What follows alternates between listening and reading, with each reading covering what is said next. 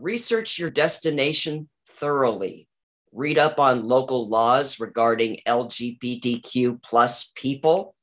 Some places are much more restrictive than others, and it is better to know your rights and not need them than to be stuck in a jail cell somewhere. What are some of the most restrictive travel destinations? Do you know? The worst countries to visit, they received an F rating as of this year, 2021. Nigeria. Homosexuality receives up to 14 years in prison and the death penalty. Saudi Arabia, same thing. Malaysia, homosexual intercourse result in up to 20 years in prison, whipping, and fines.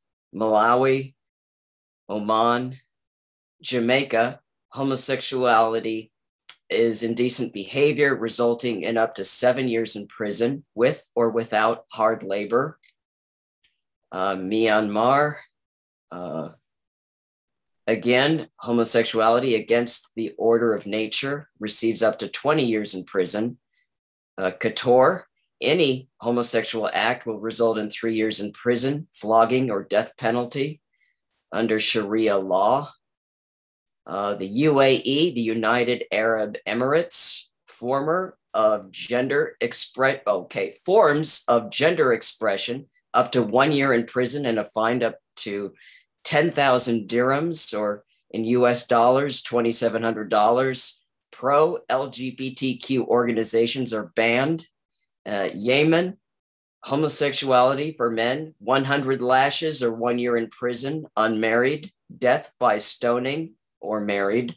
Homosexuality for women, 100 lashes up to 3 years in prison. Those are the worst countries. Okay.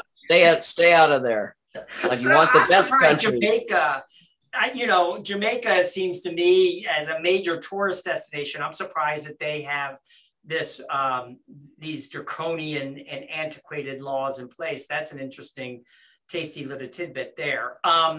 What are some of the easiest places to travel to if you're trans, or for that matter, LGBTQIA? Okay. Canada was number one.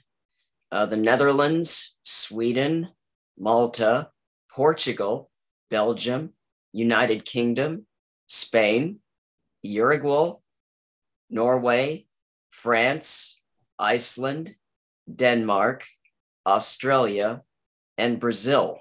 All the good countries. And the United States ranked at number 20 on the list.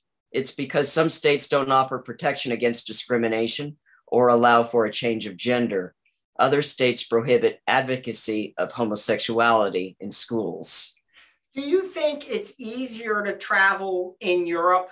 This is a guess on your part, and it's totally fine if you don't know, but would you think that it's slightly easier to travel as a transgender person in Europe than it is even here in the United States?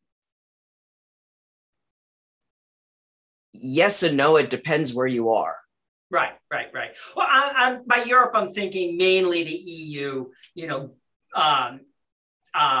France, Spain, those countries that you named as the easy countries. So you actually think it's easier for the easy countries that you just named, it's easier to travel there as a trans person than it is even here in the United States? Well, I will tell you this. Of those countries that I listed, there were 15 good countries in all. All of them, get this, have legalized same-sex marriage, worker protections, protections against discrimination or criminalization of violence, adoption recognition, it's a good place to live, and transgender legal identity laws. So they're pretty safe if you stick with those countries.